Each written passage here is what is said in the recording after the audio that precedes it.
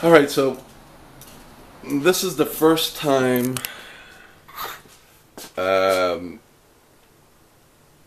well, it's the first time, the second time actually, that I have not set my alarm for 3:30 in the morning since February. I've always been putting on the snooze to about 7 or, sometimes 8, depending. So, this time I didn't put the alarm on. I got up at 7:30. Yesterday I got up at 5:30, but I was still sleeping. It's still a very anxious day for me. It's been over a week. Let me put this on the tripod. I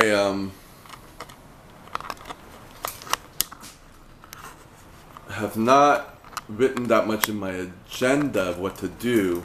I'm trying to kind of disconnect a bit because it's really overwhelming.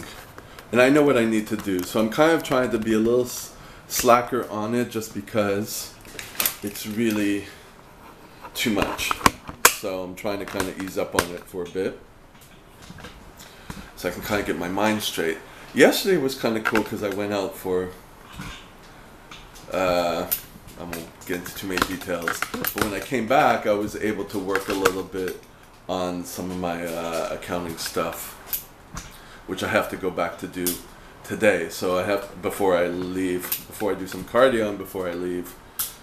So it's a lot of things I need to do, but trying to be able to focus on one at a time. I have about 5 pages I need to read for one of my fitness certifications that I'm well behind on and overdue. But as I talked to you, I felt I needed to talk because it's getting too much in my head again. I was kind of cool yesterday, but it keeps coming back. The anxiety, that is. So I figured I would talk and I would do these dishes for my meal prep tomorrow. I have only one meal left, but I haven't eaten yet. I'm trying to ration. It's a day-by-day struggle. That's what I'm trying to say. Let me make some more tea. I've been having chamomile tea for nighttime, so I'm always drinking tea now.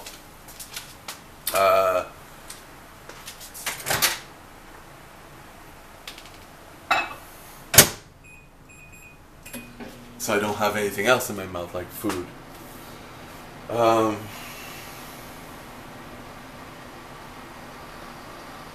Yeah, so if you've seen the video where I talked about the employee, I think I mentioned that. I titled it that at least. I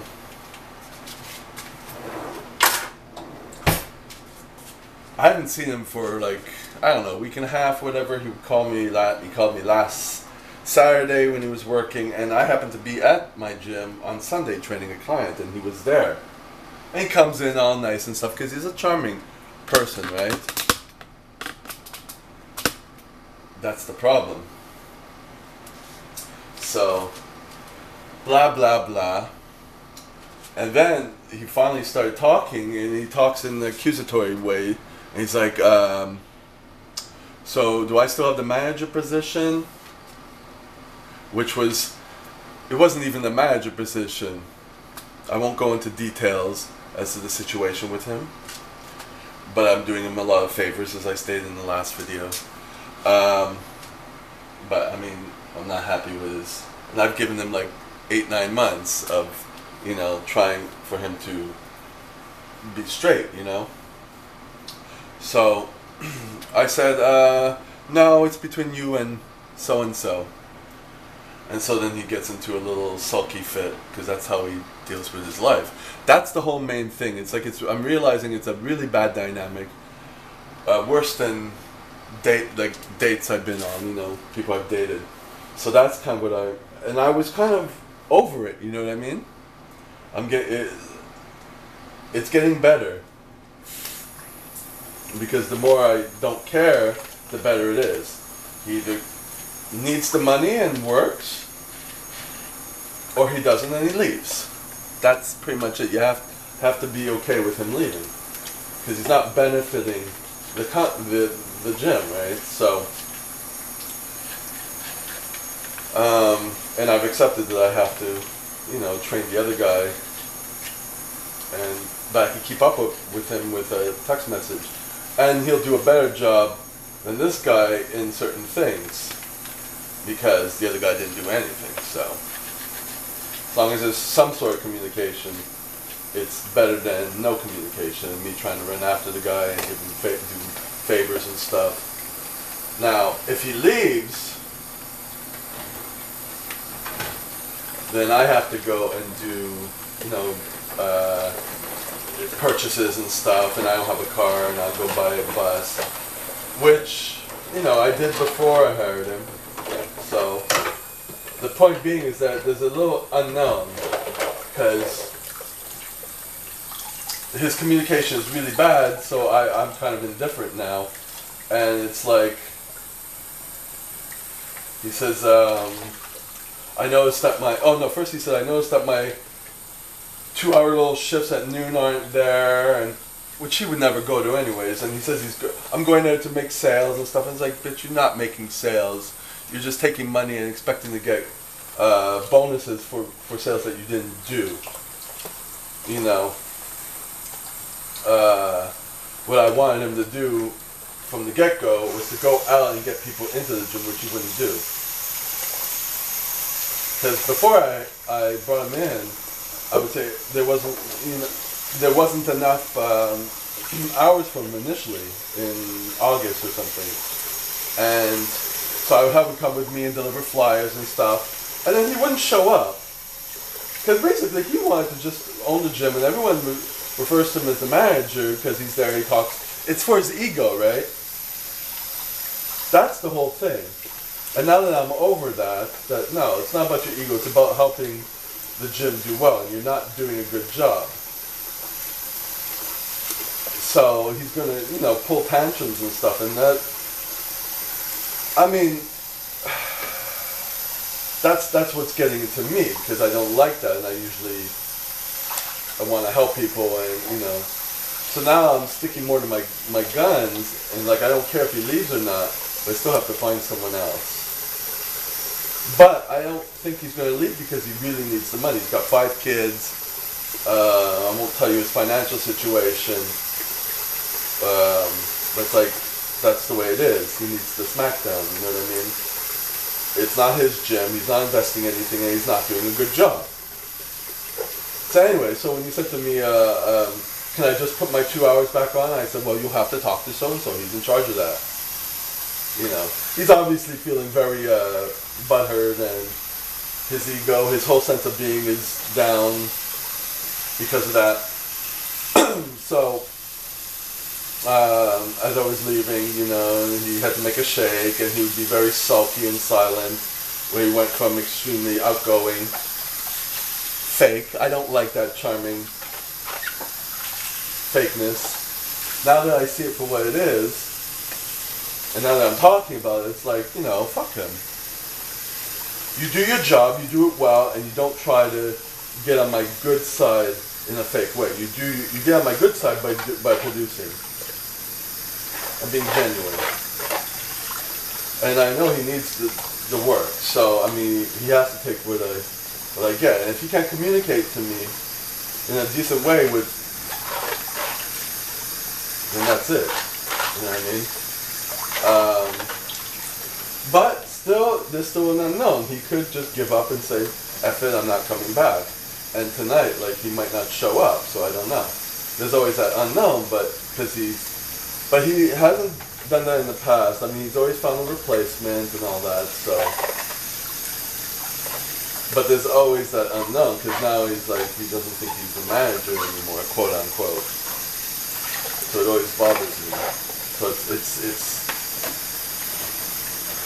creating some anxiety in me again. I was good yesterday. So I gotta kind of deal with it. And that's the way it always is going to be when you own businesses. You're going to deal with a lot of stuff. So I'm trying to find a way to get my mind off it. And what happened yesterday is that I just actually went out and got laid. But when I got home, I was like, oh, okay. And I could focus on the next thing. Like, it got my mind off it. So I always need to find ways to distract me and get my mind off, and then still have enough energy to do the next thing for a little bit. I went to bed later yesterday, which is why I didn't set the alarm. And I've been meaning, I mean, if I'm setting the alarm for 3:30 and I'm waking up, I've been forcing myself to do that. So I gotta see what I can do. Something's not working, So I have to modify some things, which is the way it always is.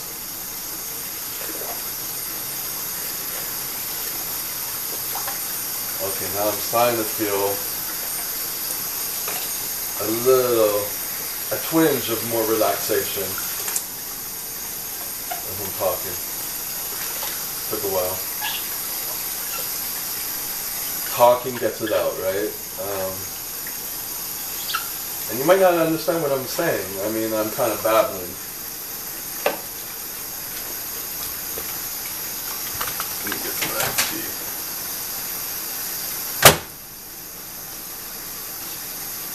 I was watching a lot of videos yesterday, but I got back to the health monk, modern day health monk, I think, and he had the same problem. He's a very workaholic. A lot of things he wants to do, and he had some health problems. I think he's like 28 or 32, I'm not sure. And now he did a video where he was talking about to kind of do the things every day that make him feel good and motivate him, as opposed to things that to just do things and not feel happy about it, So I kind of took some information from that. I have to put myself in the state where I want to do stuff, and it always happens when I'm able to divert my attention and create that need that I want to do stuff, So I feel happy doing stuff and that moving forward, And it's a tough thing to do. And you do way too many things, And it's like you're kind of stuck because a lot of things have to be done. And even then, not catching up at everything. But he was saying something about surrendering. Like, okay, some things I can't do. Okay. You can't change things, so kind of surrender and say, okay, that's the way it is. The place is a mess. Can't do this, can't do this. And I think that goes into my perfectionism, to stop beating myself up. For the employee who's doing a bad job, he's got very good strong points, but you have to accept the fact that he might leave, even though he has no other options. Literally, if you want to know what the situation is, you can talk on the phone. You can call me. I'm not going to mention anything in comments. I'm going to only mention on the phone, what the situation is. I have no problem talking about it. I just won't do it online. And I will talk about it to my therapist, which I'm going to see tomorrow.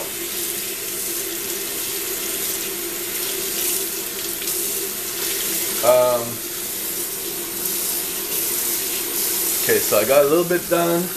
Now I got to put in for this. Keep it moving. You know what I mean? I'm going to keep it going. Usually I put it in like so. I'm actually going to try to do it quickly. Sometimes you have to apply shortcuts. Stop being so perfectionist that it has to soak, has to this. Just do it. It needs to be done. I'm talking to myself here.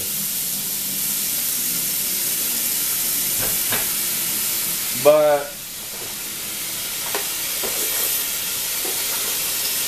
what was I saying? My therapist. Oh yeah, I had. If you don't know, I'm taking drawing classes. It used to be on Tuesdays. Now I'm going on Saturdays because I couldn't make it to the Tuesdays without being tired on Wednesdays.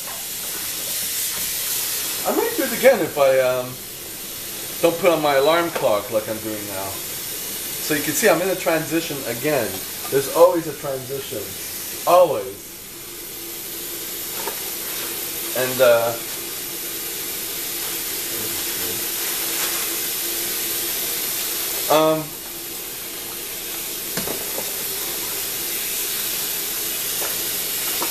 so I haven't been drawing at home at all, and that's my goal. I wasn't supposed to practice at home. I wanted to practice there, and I'm getting better. And the teacher kind of threw in, you know, if you just practice once, you start to get better because it's a skill. So I'm like, I need to. I love drawing. I'm like doing it and I'm liking it, but it is taxing, especially when you're doing realism. You know, drawing human figures and stuff, and it's a skill, you know, to know the proportions, to draw precise lines as opposed to very sketchy lines, not knowing what you do. It's like working out, you know, you do it a bit and your muscles have a little memory and they figure out what to do. So maybe I might go in tomorrow. We'll see. We will see. No stress. That's the thing. No stress. It's the hardest thing.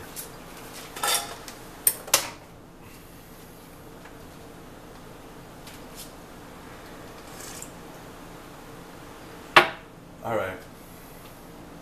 I think with that being said, I'm going to stop it here. I'm going to upload this. And